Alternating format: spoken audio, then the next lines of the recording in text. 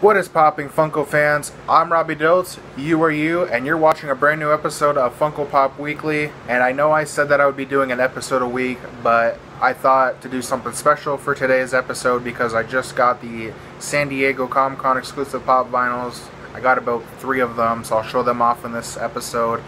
As well as I picked up yesterday from EB Games, and something else I picked up at my local mall that isn't really Funko related, but it's pretty cool, so I thought I'd show it off. So, let's get started.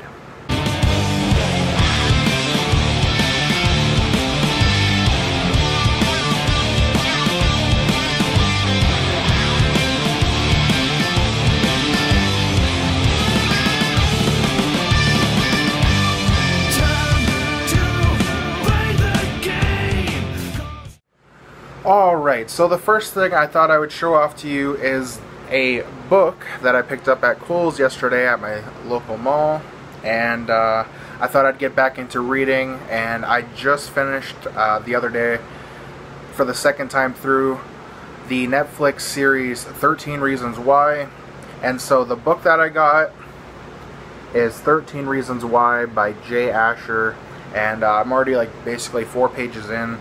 It's kind of like the prologue before I get into the actual starting of it, so yeah, it's pretty cool. I am really glad I picked it up because I kind of wanted to start getting into reading again, and I really like the series 13 Reasons Why, despite, you know, some of the backlash it had or some of the gruesome scenes in it, but in reality, that's what people go through every single day, and it's not right, and everyone needs somebody to talk to when there's something going on in their life. So be that person. Be someone to be an ear to listen to people that are going through things and that need help. 13 Reasons Why is a series that makes people aware of some of the bad stuff that goes on in people's lives, and it really sucks, but that's the reality of it, is that people go through those kind of things, and not a lot of people listen, or not a lot of people like to talk about it right away, but they build it up inside, and it just really sucks.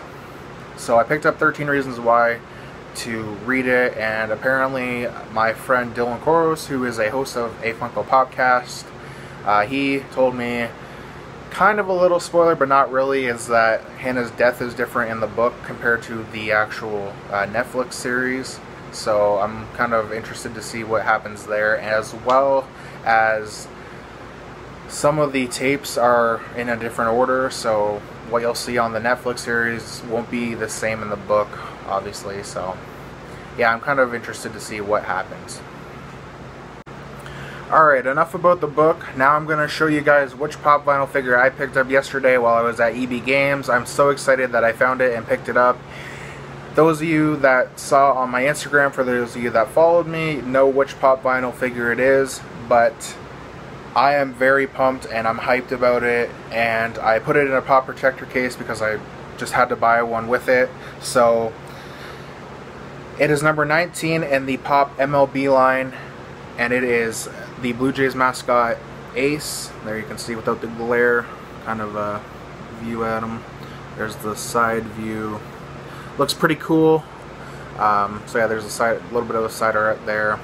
And then typical baseball background kind of thing going on, but I like it. And then there's obviously Ace. And then on top of the box, and then the back of the box, obviously, you know, we have all the different pop mascots, or the MLB mascots, I should say. Let's see if I can read them off for you here. We got Bernie Brewer, Billy the Marlin, Orioles mascot, Paws, Athletics mascot, Slugger with 3 R's, TC Bear, Theodore Roosevelt, Swinging Friar, Pirate Parrot, White Sox mascot, the Blue Jays mascot, which is this one obviously, and the Rangers captain. So there you can see there.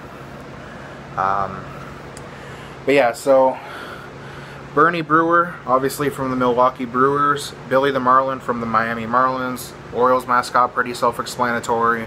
Pause is from the Detroit Tigers. Athletics mascot, obviously Oakland Athletics. Slugger is from the Kansas City Royals. TC Bear from the Minnesota Twins. Theodore Roosevelt from the Washington Nationals. Swinging Friar from the San Diego Padres. White Sox mascot, obviously Chicago White Sox. And Rangers captain is from the Texas Rangers. Now that I'm looking at the box a bit more today, I do see a little bit of little things, little dings on the box, obviously. However, I had to pick it up. It was the only Blue Jays mascot they had there. I don't know if they had any other in stock before, but I just had to pick this one up, so I will set that there for now. And you know what, no, I'll just move it off to the side. Alright, so now the 3 San Diego Comic-Con shared exclusive pop vinyl figures that my friend Dylan from a Funko Popcast picked up for me at Hot Topic on Thursday. And I really want to say thank you again to Dylan for that. I'll get right into the first one he picked up for me. I just had to get my hands on this one. Obviously, I love Chrome Pops. There's some sort of reason as to why I think they just look so cool. But yeah, so this is number 154 in the Pop Animation line, and it is the Red Chrome Super Saiyan Vegeta, as you can see there, and there to the side a little bit, and then there's the side art. Now, obviously, my buddy Dylan, he actually showed off my Pop vinyl figures in his recent video that he did. So if you want to check that out, I will link the video, or I will post the link to the video in my description below. But yeah, so as you can see, this like pose here, he has this like hand sticking out kind of, which is pretty cool. And I'm not a big fan of Dragon Ball Z, but I really just, you know, wanted to get my hands on a Chrome Pop. And when I seen that this one was announced, I had to pick it up, or at least Dylan picked it up for me. Unfortunately, when I went to EB Games last night, I didn't see any Teal Chrome Batmans, and when I talked to the guy at the cash register, he said that they went pretty fast, so that's kind of self-explanatory as it is.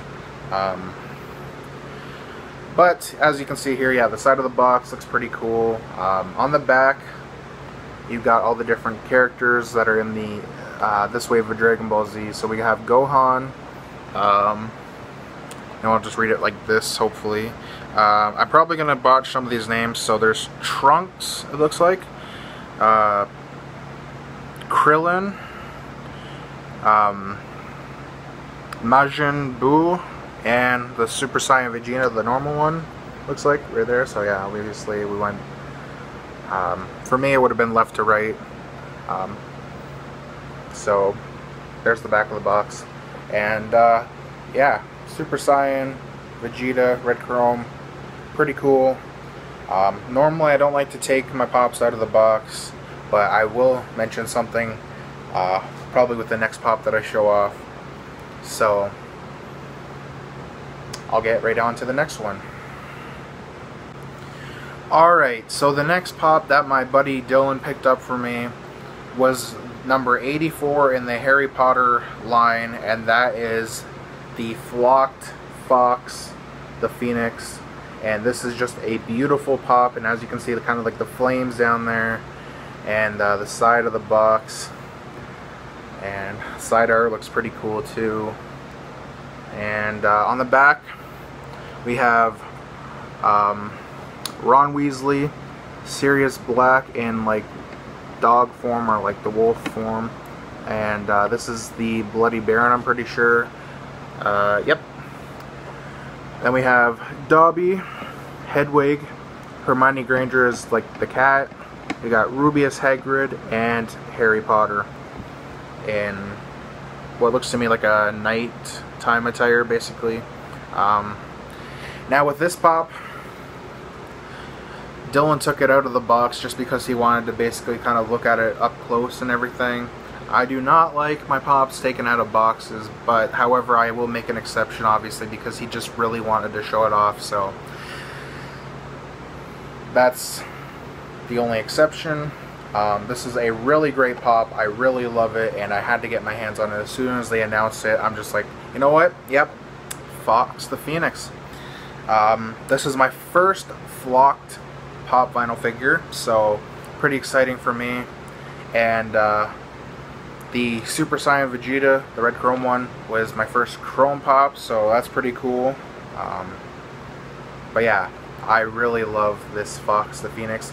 All my other Harry Potter pops are in my aunt's bedroom, but this one is staying in my room even though she says nope, it's not going to stay in there very long. But it will, because I will make sure of it. So, yes, Fox the Phoenix, a pretty cool pop. Alright guys, and the last pop vinyl figure that Dylan picked up for me on Thursday from Hot Topic is number 562 in the Toy Story line, and that is Mr. Pricklepants, and I am really excited to have this pop in my collection now. And there you can see the front and the side and the other side, white background, and the red and yellow Toy Story colors for the font and everything. Pretty cool. Probably can't notice it, but like this corner of the box is pushed up a little bit because the plastic was pushing up on it, and we tried to fix it yesterday, but to no avail. So I'm just leaving it the way it is. I'm not really bothering with it. And again, I'm really happy to have this pop in my collection as well as the other two that Dylan picked up for me, and I want to thank him again for picking these ones up. And other than that, like I mentioned back on Monday, I obviously want to try and go to at least one video per week, but this obviously is a special video just because I wanted to share with you guys what San Diego Comic-Con exclusive shared pops that I got.